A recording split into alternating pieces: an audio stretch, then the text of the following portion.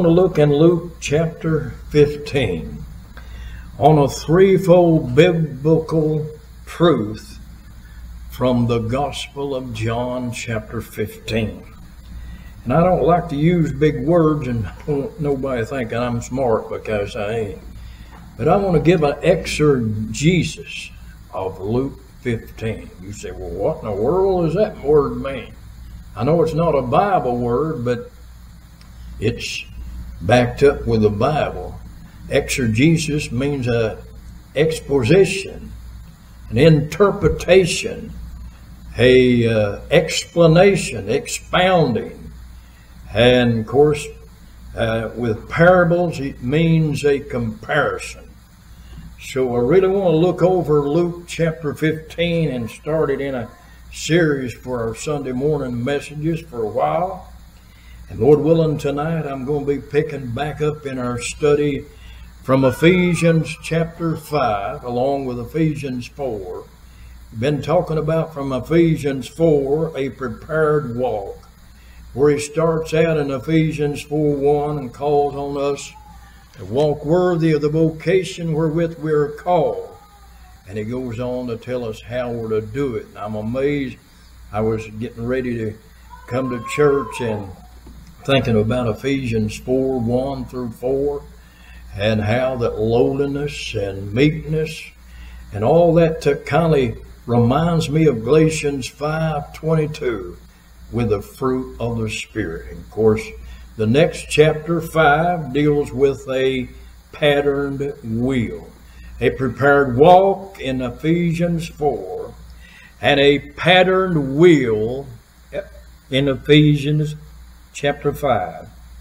Almost swallowed my cough drop, Brother Jetty. But anyway, a patterned wheel. And he told us in Ephesians 5 to be not unwise, but understanding what the will of the Lord is. So we're going to look at that, Lord willing, in our lessons in continuation tonight. But as I've said, we're going to Luke chapter 15 this morning, and give us this exegesis of threefold truths, biblical truths from the Gospel of Luke chapter 15. I may mess up and say John, but you know I'm talking about Luke chapter 15. And the theme of this Luke's Gospel in Luke 19:10 said, for the Son of Man, that's our Lord Jesus. Luke's going to give us emphasis of his humanity, for the Son of Man is come to seek and to save that which was lost. And so that's really what our Lord is climaxing his teaching with, as the publicans and sinners draw near to him. We're going to read about it in just a moment. They draw near to hear him, a multitude of them. And that stirred up the religious Pharisees and Sadducees, and of course the scribes stirred them up, and they began to falsely accuse the Christ of God. And they said, this man receiveth sinners and eateth with them. They were right. He did come to receive sinners. He come to die for them. And on the cross he did die for them. Receiveth sinners and eateth with them. And of course they falsely accused him and called him an illegitimate son in John 8, called him a wine bibber, but our Lord Jesus did not associate with their evil and their sin, because he is depicted in Luke 15, and we're going to make much of that on in the lessons. And I'm kind of just going to prepare a heart for this study a little bit in Luke 15. Here's the perfect son. Among the other two sons in Luke 15, we're going to study about the younger son that went off and went to the pig pen. And we're going to study about the elder son that got jealous because the younger son comes back home and the father receives him. But more than that, and the greater truth, the perfect son is here in Luke chapter 15, none other than our Lord Jesus Christ, the Son of Man, the Son of God, that we might become the sons of God. Well, I'm going to pray, and then we're going to read some just slowly and try to keep from going any further than just reading to start with, and ask the Lord to help us. Father, we thank you for the great opportunity, Lord, to open the Authorized King James Bible, the 1611 edition, the inspired, infallible, inerrant, eternal Word of the living God. And I do pray that you'll help us in the quietness of this hour, Lord, in this small congregation. Lord, you'll help our hearts, Lord, that we may be already ready to receive with real meekness the engrafted word which is able to save our souls.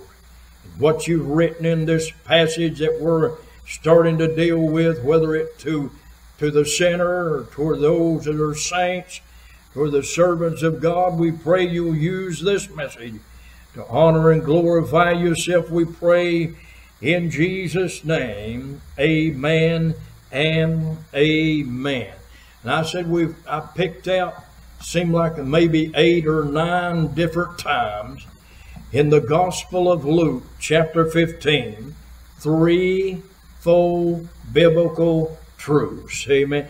And we'll see them along and get as much as I can, and so much to get here that I need to continue this on the next lesson. That'll be the Lord's Day coming up again, Lord willing, a week from today. But in Luke 15, our Lord Jesus Christ, through the physician Luke, and he said, then drew near unto him all the publicans and sinners for to hear him. Now the hymn is our Lord Jesus Christ. He's in this is a hymn book. It's about him, the Lord Jesus. John 5:39, I use that verse a lot. He said, search the scriptures, for in them you think you have eternal life, and they are they which testify of me. Hebrews 10:7, he said, lo, I come in the volume of the book, how to do thy will, O God. And so here's our Lord Jesus now. He's going to confront the murmuring Pharisees, and they sure were murmuring and sure whipping at the Lord Jesus and falsely accusing him, trying to tie him up.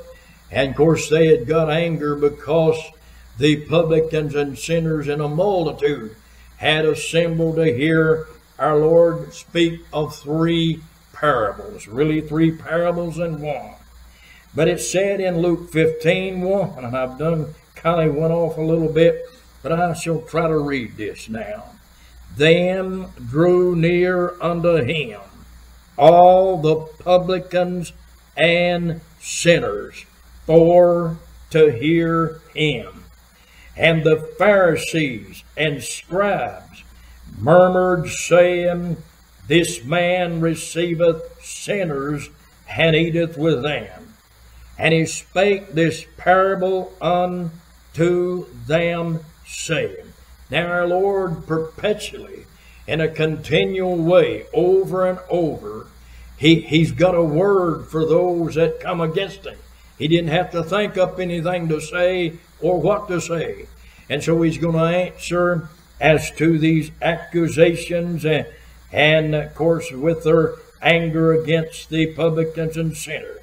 And he spake this parable unto them, saying, what man of you, having 100 sheep, if he lose one of them, doth not leave the 99 in the wilderness, and go after that which is lost until he find it? Notice now, I'm picking up a lot of these subjects I'm going to address in 3-fold truths, amen, from Luke 15. But it said, and when he had found it, here's a lost sheep. When he had found it, he layeth it on his shoulders, rejoicing. And when he cometh home, he calleth together his friends and neighbors, saying unto them, Rejoice with me, for I have found my sheep which was lost. I say unto you that likewise joy shall be in heaven over one sinner that repenteth, more than the other more than over 99 just persons which need no repentance. And then the second thing, lost, not only a lost sheep and found, but here's a lost silver, lost and found. When he said in verse 8, either what woman having 10 pieces of silver, if she lose one piece, doth not light a candle, and sweep the house, and seek diligently till she find it. And when she hath found it, she calleth her friends and her neighbors together, saying, Rejoice with me, for I have found the piece which I had lost. Likewise, I say unto you, there is joy in the presence of the angels of God over one sinner that repenteth. Amen. And of course, I'm not going to take the time in the lesson today to continue on this third account. Not only a lost sheep and a lost silver, but we have a lost son. And I'm going to take the time to read this one verse in verse 24. And here's the father speaking, For this my son was dead, and is alive again, and was lost and is found. And they began to be merry. And so kindly a little exegesis of expounding, giving interpretation, and going over in comparison with these three parables of Luke chapter 15. Threefold biblical truths from the Gospel of Luke chapter 15. Now, this first subject, we see three particular things lost. And I've done already jumped ahead, but I'm going to kind of get it on our heart a little by repetition on this day. A lost sheep in Luke 15:4. A lost silver in Luke 15 verse 8. And a lost son, Luke chapter 15 verse 24. And we're seeing lost and found, dead and alive, incorporated in these messages of Luke chapter 15. And I'm trying to cover all the bases for to give an overall look at Luke chapter 15. Second of all, I see a threefold perspective groups mentioned in Luke 15. Now let's just look at it. Going back and reading my text, he talks about the publicans and sinners. Now they've gathered.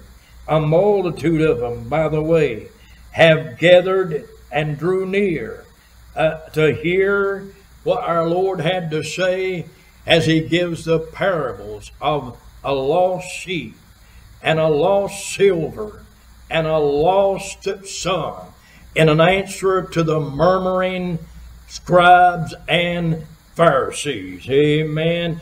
All three perspective groups, not only the publicans and sinners, those publicans, those tax collectors and gatherers of the Lord's day, Matthew chapter 9, and of course sinners, and mainly and more so than any.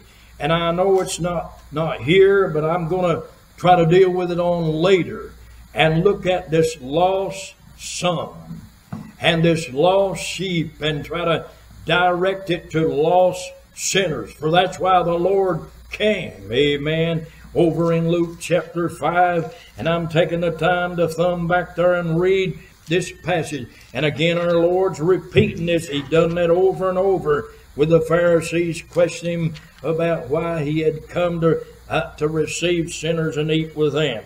But in Luke chapter 5, verse 30, but their scribes and Pharisees murmured against his disciples, saying, why do you eat and drink with publicans and sinners? Question.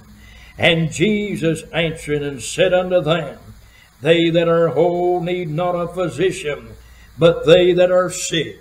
I came not to call the righteous, but sinners to repent. And thank God there was a multitude that have drew near, have come to hear what the Lord had to say. Amen. And I'll say more about that along as the Spirit would allow me to. But anyway, many times the Lord spoke in parables. That means comparison. Given a earthly story that speaks of the greater truth of a heavenly message. Amen. That's really in all essence what the parable is. And sometimes he gave parables to so others that believers could receive the truth. And sometimes, like he did in Matthew 13, the parables of the mystery of the kingdom, he'd give it to conceal the truth for those that were unbelievers. But here's these groups now, a threefold perspective groups mentioned in Luke 15. Publicans, and our Lord sure did come for sinners, or we'd been in trouble. Amen. All this Bible said, this man receiveth sinners and eateth with them. Amen. Oh, thank God on his agenda when he came in his virgin birth, his incarnation, when he was born in the flesh. Amen. Oh, I remind our hearts he came for one reason. Came out of eternity. Thank God. Came and to die upon the cross for hell deserving and sinners that were lost in the first man, Adam. Amen. Lost in the fall. And I've got a saying from Luke 15, lost in the fall, but thank God, found in the call. Amen. God has come to call sinners. Amen. And so we got the first group, the publicans and sinners. And that's where we were. And I hope to get there a little bit later, the Lord willing.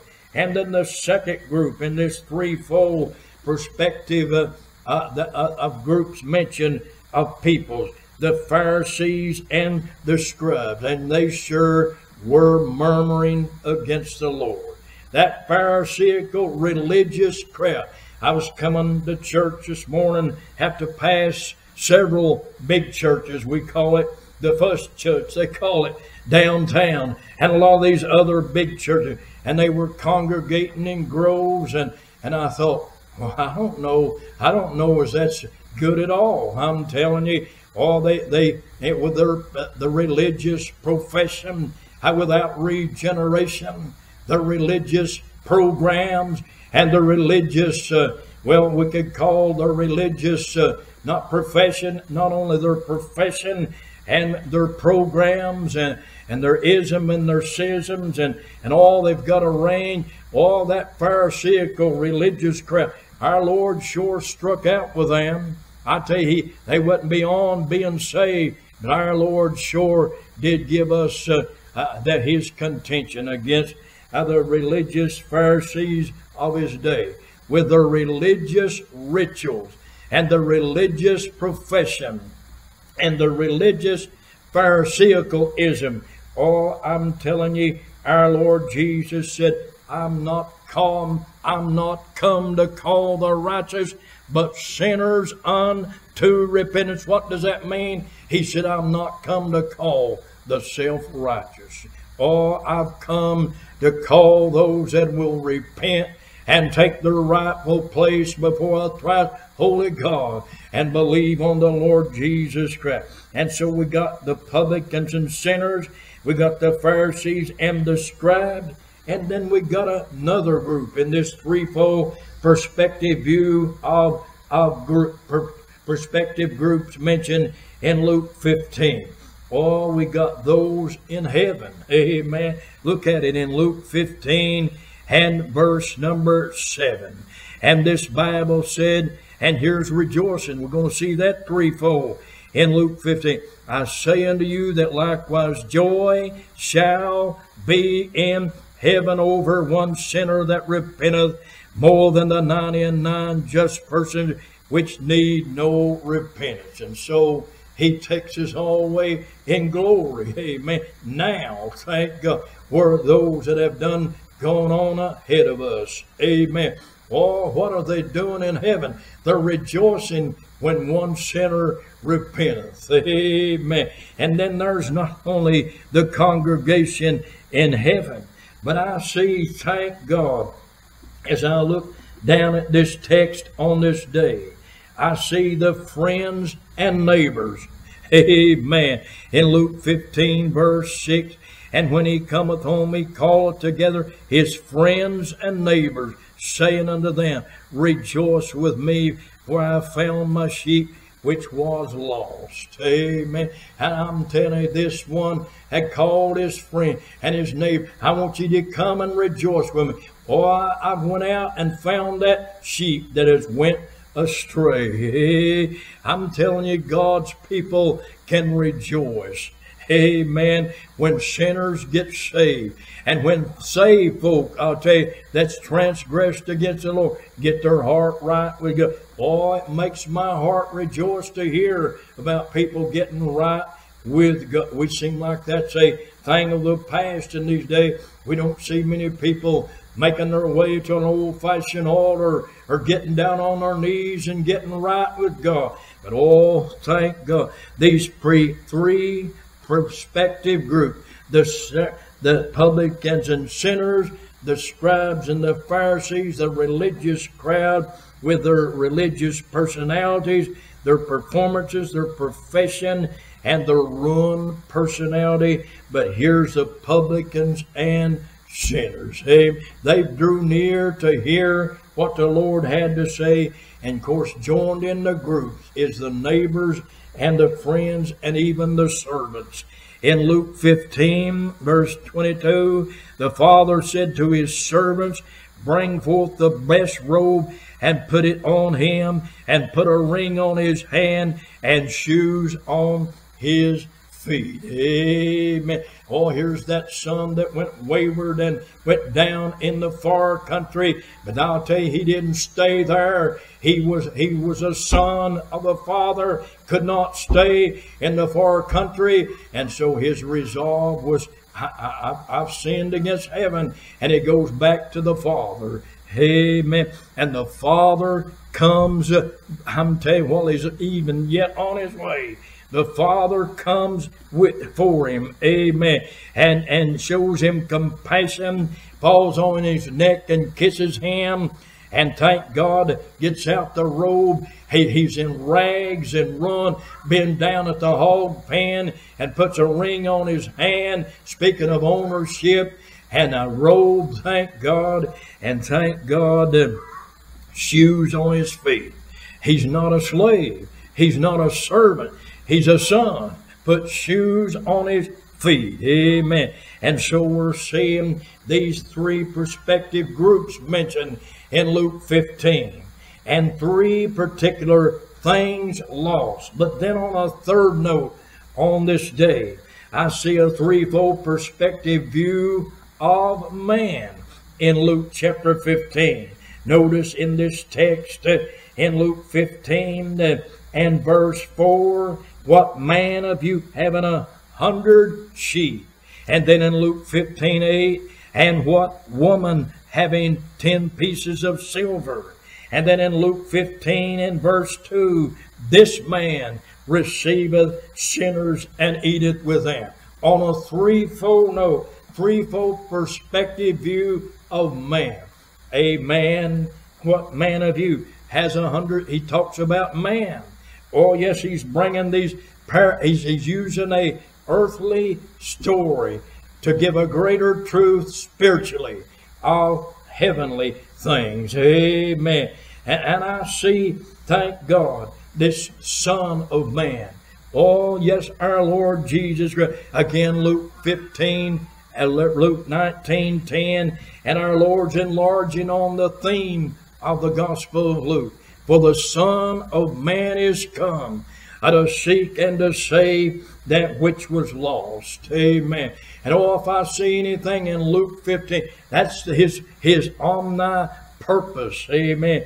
His altogether purpose for coming into this world, stepping down from glory and stepping in a body of flesh, becoming man, less sin. Amen. That he could go upon the cross and all in that body of flesh, pay the sin debt in full.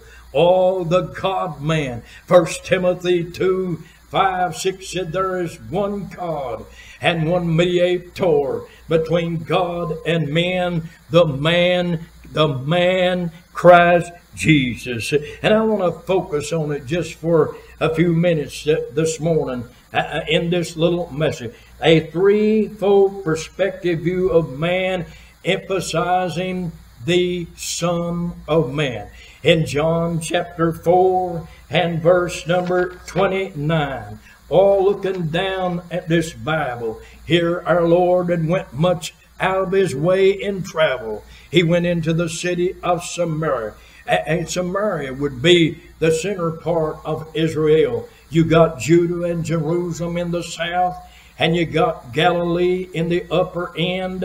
But in the middle is this place called Samaria. The half-breeds, and our Lord went much out of his, you'd have to know the layout of the journey, that our Lord went much out of his way to a fallen woman at Jacob's well, and thank God he conversed with a woman that had come to the well many times, had to draw from Jacob's well, and even water from the well now.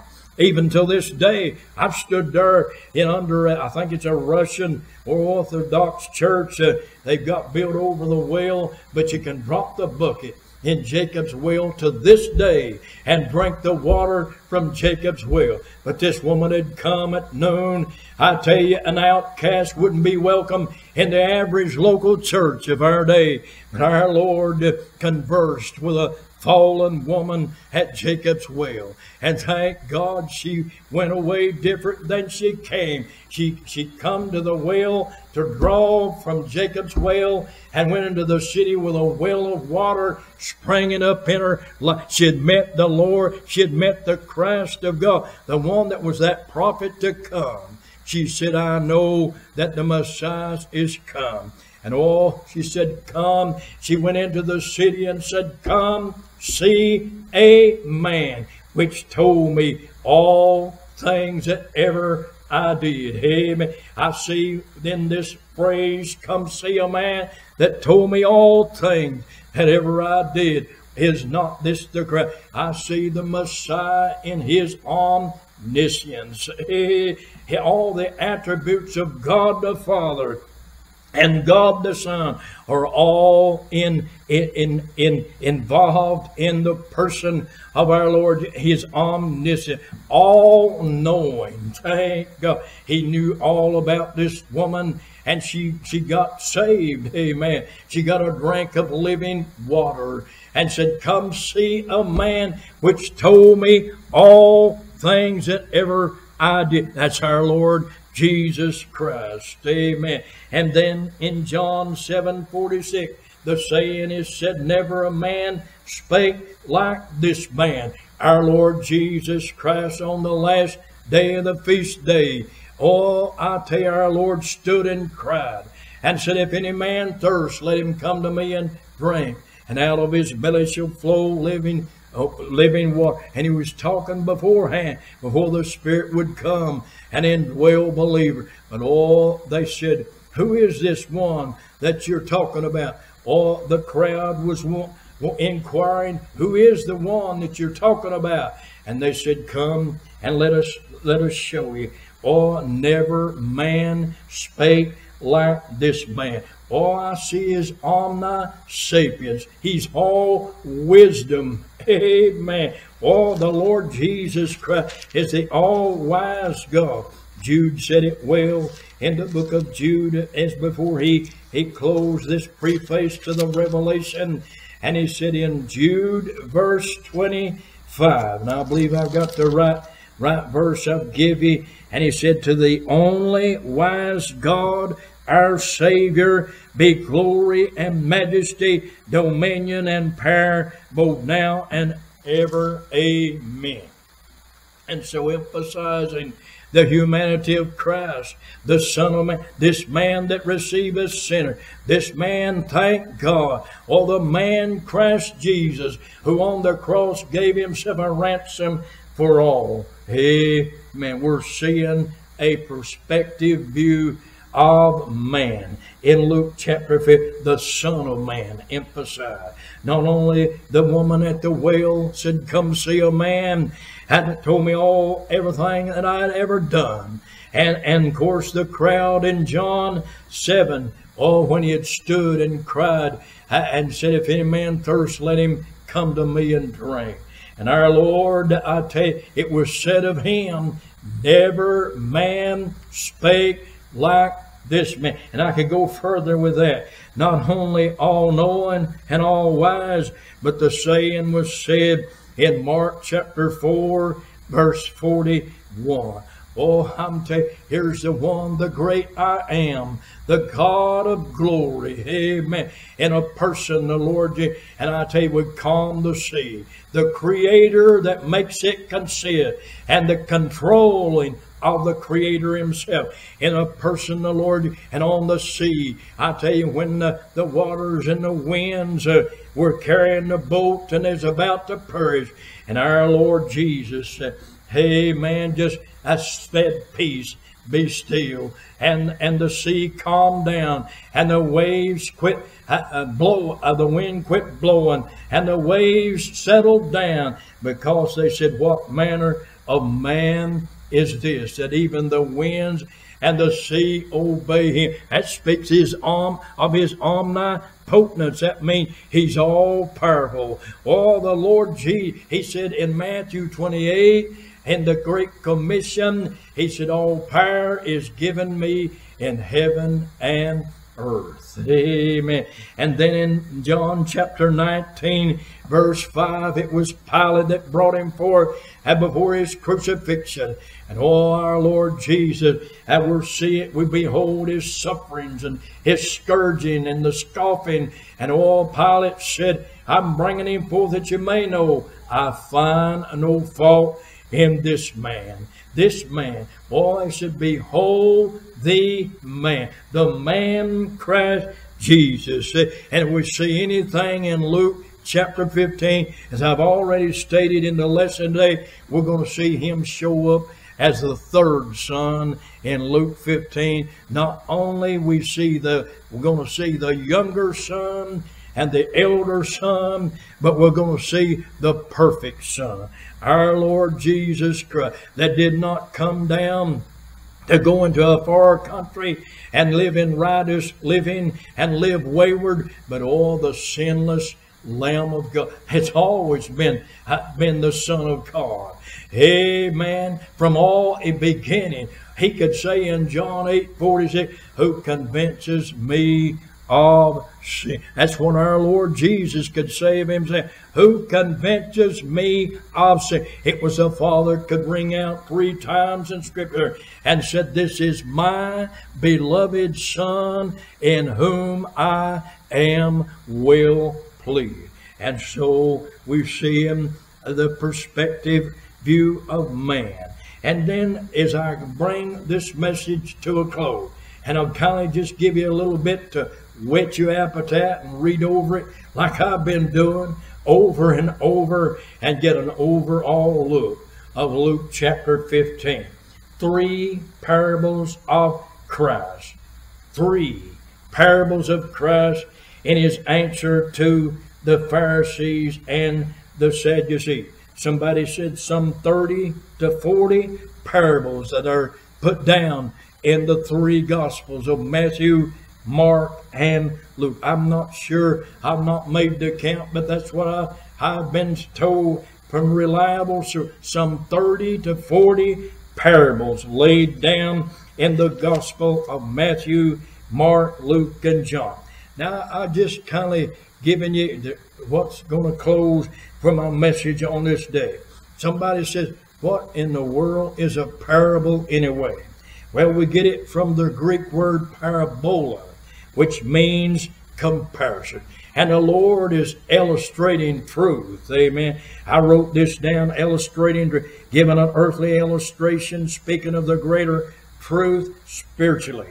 And three types of parables are grouped together in speaking of parables, scripturally speaking. Similitude, a parable, and illustration. All three of these are types of the one word parable. An earthly story with a heavenly meaning. Oh, sometimes he speaks, I said, to reveal truth, and sometimes to conceal truth. Amen. And so our Lord has given us in Luke 15 three distinct types. He gives us a parable of the lost sheep, and the parable of a lost silver, and a parable of a lost son. Amen. And I really want to just pick it up right here. I look down, I'm looking in Scripture to find the Holy Trinity of God. I tell you, this delights my heart to find, and I've been doing that for several days now, and just looking in Scripture, every account I can find where the Trinity, the Godhead, the Father, the Son, and the Holy Ghost, where they show up in Scripture. Well, they're doing that right here in the Gospel of Luke chapter 15. You might want to think about it. We have the Son depicted as the shepherd of the sheep in Luke chapter 15, verse 4 and through verse number 6. Amen. Oh, the good shepherd that gave his life for the sheep. Amen. John 10:11.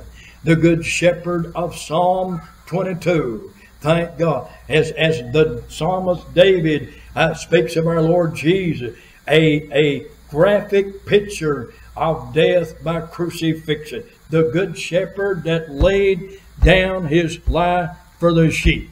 And of course, not only in the shepherd work of our Lord Jesus, not only the good shepherd that gave his life for the sheep, but the great shepherd that cares for the sheep. Answering to Psalm chapter 23. Amen. Hebrews 13 and verse 20 said, now the God of peace that brought again from the dead our Lord Jesus Christ, that great shepherd of the sheep. He's not only the shepherd that gave his life for the sheep, but he's the great shepherd that graciously cares for the sheep. Oh, that's why this sheep had went astray, went out in the bushes, and of course sheep are, I tell you, they're a defenseless animal. They get lost at nothing. And all left to themselves, they wander off. But here's the great shepherd, thank God, that left the 99 and went out till he found that one which was lost. Amen. And of course, thank God, the Spirit of God. Not only the Son of God is mentioned here in the Trinity, but the Spirit of God is mentioned in this woman that had lost her silver. She had lost one piece of silver of the 10 pieces of silver, which would be a symbol of marriage in Israel's time. And of course, the Spirit of God, the searching Spirit of God. Oh, you cannot divide from the Spirit of God from the Father and the Son and the work of redemption and salvation. He has his person, he has his place, his position in the work of not only creation, but in the work of redemption and salvation. And so the Spirit's here when we speak about this lost silver. Oh, this woman that she swept her house and seek diligently till she found it. Oh, that's depicting the Spirit of God that does the searching. Christ paid the price to redeem us. Amen. Oh, we were sheep gone astray, and I tell you, went to our own way. But I'm glad the shepherd died for us. Amen. But now that we've been brought in, the Spirit has searched us out, found us lost, and saved us from death unto life, from darkness unto light, and from being lost to being found. And the last portion with the Father and sons, all I tell you depicts God the Father Himself. I have a message I preached, and I looked up my notes this week and on the computer, and I had to go. I got about I got probably about 20-something CD drives that I have that I connect to my computer and brings up all my messages from the past. Amen. A lot of them from the past. Even right here at Morning Star when I taught in the Sunday school, and of course the other church I pastored. But anyway, I'm picking up how that the Father is spoken of. God the Father Himself in the Trinity of God is spoken of with this Father and Son relationship of Luke chapter 15. A compassionate Father and a prodigal Son. Amen. A father, thank God, would not let go of his son that had been down in the far country. He kept looking for that son. And one day, thank God, he shows up. And the father, in his compassionate and love, and he run toward him and kissed him and throwed his arms around him and got a robe and put on him and a ring on his hand and shoes on his feet. That's just like God the Father for His own. Father, now